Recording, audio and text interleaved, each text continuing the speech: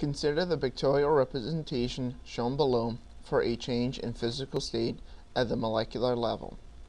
The picture best represents which of these changes?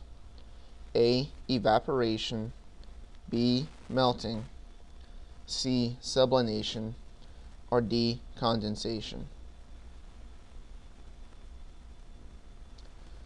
Let's examine the figure. The main difference between the before and after pictures is that the molecules are closer together in the after picture. The average distance between molecules is significantly larger in a gas compared to a solid or liquid.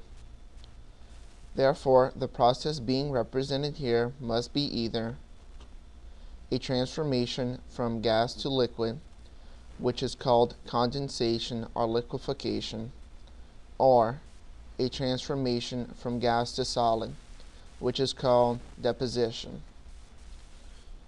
Choice A, evaporation, the transformation of a liquid to a gas, is the opposite of condensation. Choice C, sublimation, the transformation of a solid directly into a gas, is the opposite of deposition. And choice B, melting, involves the transformation of a solid to a liquid, but does not involve a significant change in the intermolecular distances. So the correct answer is D, condensation.